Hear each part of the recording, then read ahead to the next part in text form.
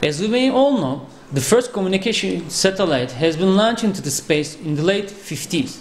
At that time, the world population consists of slightly over 2.5 billion people.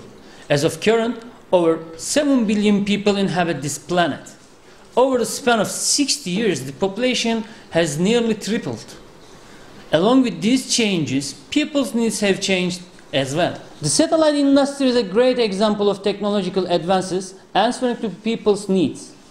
Satellites are shaping the way we communicate, and in order to provide even more quality services to customers, we can not only think on a regional level.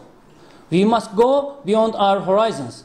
So we hope to see you in November at second Global Satshow in Istanbul to discuss the future of the satellite industry and what opportunities it holds.